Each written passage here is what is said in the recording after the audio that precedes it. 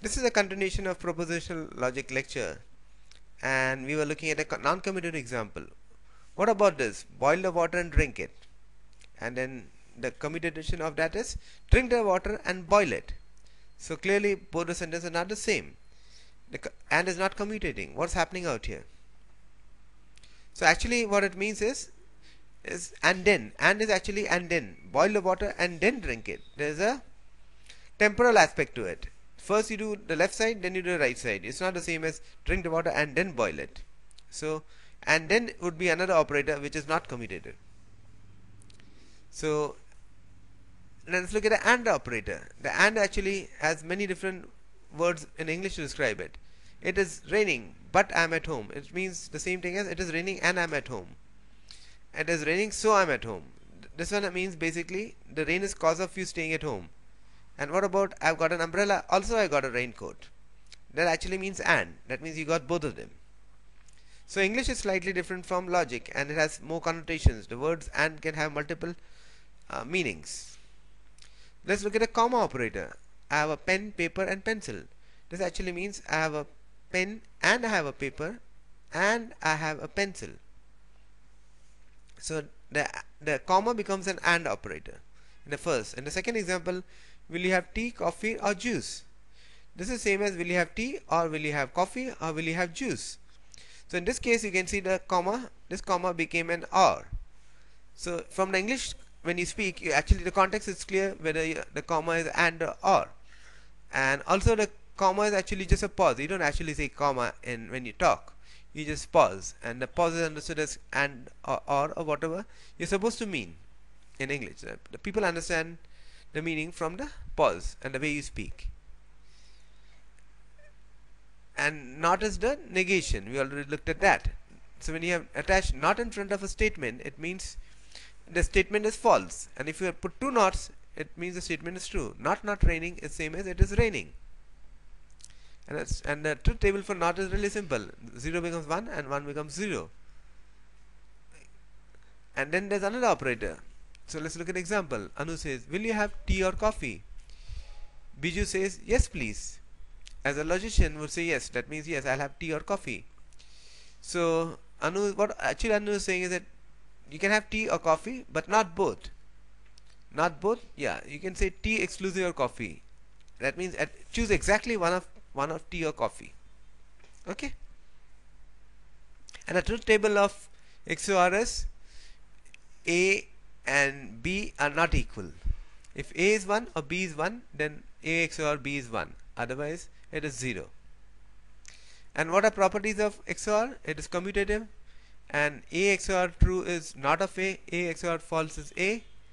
So in this case XOR means not equal to. A XOR B is same as A not equal to B. So one is true, one is false for the whole statement to be true. Then we had operator if. If means implies the arrow, left to right arrow. Therefore, if connects two sentences. If it is raining, then the ground is wet. So in this case, the rain is the cause of the ground getting the ground wet. But the arrow doesn't imply the cause and effect. It's just saying two statements and they're connected by an arrow. So the ground is wet if it is raining. You can actually flip the thing if you put the if at the end, as they do it in the language Perl. They use if at the end of the statement instead of at the beginning, to put the more important statement in the beginning of the sentence, whatever you want to emphasize in English. And you can say x greater than 5 implies x is also greater than 4. You can compare if implies therefore in different sentences. It is raining, therefore the ground is wet. So the rain is pointing, implying the ground is wet.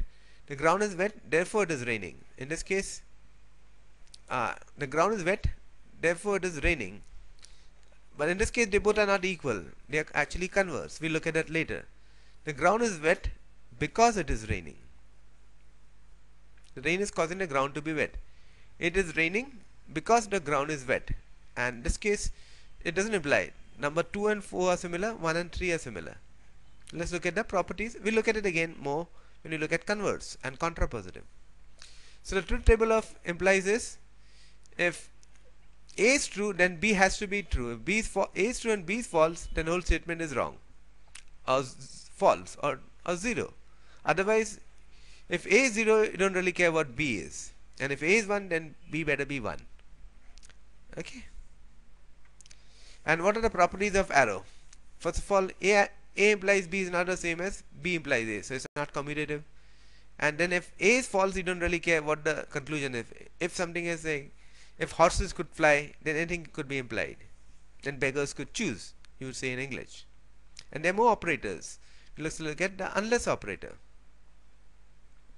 It is sunny unless it is raining. So unless behaves like if not.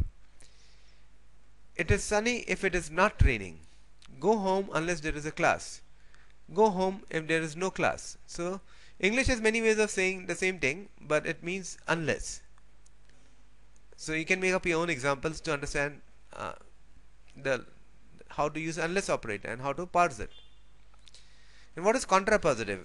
When you say rain implies the wet, it's the same as if it is not wet, then it's not raining. So when you put a not in front of them, the arrow switches direction. So rain implies wet, not wet implies not rain. That's called contrapositive. It has the same meaning as they both are equal. And the other one is a converse. If these two sentences are not equal. If it is raining, then the ground is wet. And the converse is it is raining only if the ground is wet. So they are not equivalent, and that's why they are known as converse. This is arrow going from left to right, and this is going from right to left. Left to right again, and right to left. So rain implies wet, and the converse is wet implies the rain. Converse is false, as the ground may be wet even when it's not raining. So this is not true, but rain will always cause the ground to be wet. But the converse is not really true. And then there is in logic we have the if and only if operator, IFF for short.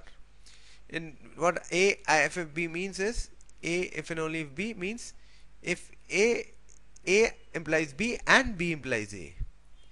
So basically, for example, would be x by x equal to 1, x divided by x is always 1 if and only if x is not equal to 0 in mathematics example. Okay. So what is causality? Causality means one is a cause and something is effect. So the big debate in physics that is it really cause and effect, or things just happen and they are correlated.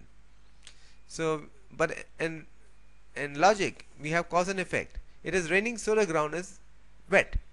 So the rain is causing the road to be wet. The road is wet because it is raining. In fact, the because reveals that the cause, rain is the cause of the road being wet, and you can put an arrow to explain like that. But one thing we should be careful is that if two things happen together, it doesn't mean that one is the cause and one is the effect. For example, in this case we see everybody who went to the moon had eaten chicken. Doesn't mean chicken sends you to the moon. So this is known as a fallacy. Just because two things are correlated doesn't mean there's a cause-effect relationship. Many things happen together, doesn't mean something happens. For example, when planets align, things happen, but doesn't mean that planets cause the things to happen or things cause planets to align. So if you have questions, put them in the comments. Thank you.